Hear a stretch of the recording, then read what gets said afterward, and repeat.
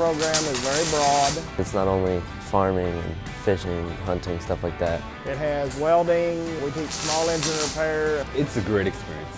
It's going to help you out. Electricity, plumbing, a wildlife class, animal science classes, small animal science class, horticulture, equine. Today I am at the Winter Classic show. I've had her for about 4 or 5 months now, and I'm going to be showing her. Basically, it kind of brings a little bit of the country to them. You can check to see if it's a boy or a girl. But it also helps them realize that agriculture is still a huge part of what we do today. In college, I plan to study equine sciences, become an equine veterinarian. I have a little rabbit that I show, his name's Snickers, he's really cute. We have a clinic and we show the younger kids how they are to show their rabbits if they're showing rabbits. They also have them for goats, heifers, whatever they want to show.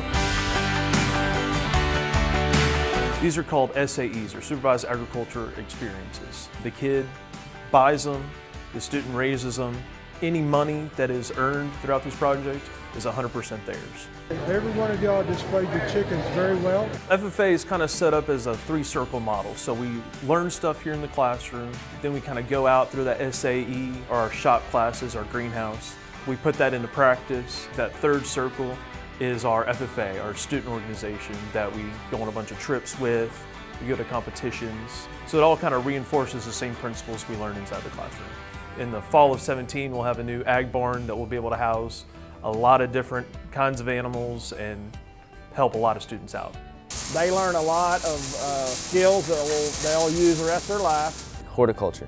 Everybody thinks, oh, you're just planting plants. Yes, you are planting plants, but what it does, it teaches you responsibility. I have a garden at my house now, all because of this class. I started one this year. The skills, yeah, you can use them throughout your house, on your vehicles, everyday stuff. If you have a leaky pipe, you can fix it yourself. You don't have to call someone, pay $100 to fix it. I mean, it's like $6. That's one of the most important things for me, is that they take something home that they can turn around and apply in their home life. Starting off high school as a freshman, it's kind of scary, and I had no idea what I was going to do. When I got into this class, it opened up a lot of doors. It was somewhat like a spark. My freshman year, I signed up for the ag class. I fell in love with it. FFA's been there to help me through whatever I've been through my whole high school career. Ag science, specifically at our school, it's a small family setting. It's more of a home away from home.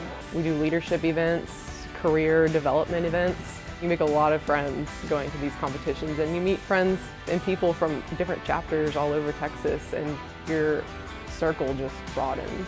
Everyone thinks, oh, I have to wear boots to be an FFA. That's not true. We accept everybody into it, and you just know that you have these friends that are going to be there for you. Honestly, I would say that being in this program has been the best part of my high school experience. So we're going to tack wood another piece of metal down there, and we're going to make it a lap dance.